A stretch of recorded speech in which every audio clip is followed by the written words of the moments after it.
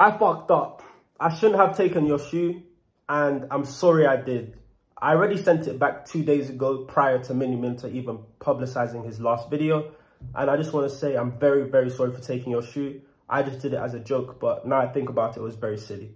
I've deleted all my content regarding the shoe as I don't want any clout from this. And Mini Minter, I want to sincerely apologize to you.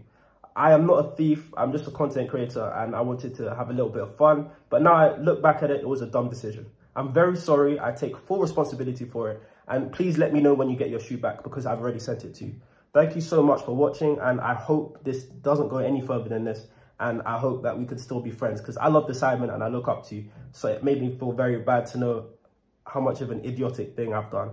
I don't want any hate from this. I probably am going to get hate, but if I do, I deserve it. I'm sorry and I take this L on the chin. Please let me know when you get your shoe back and it won't happen again.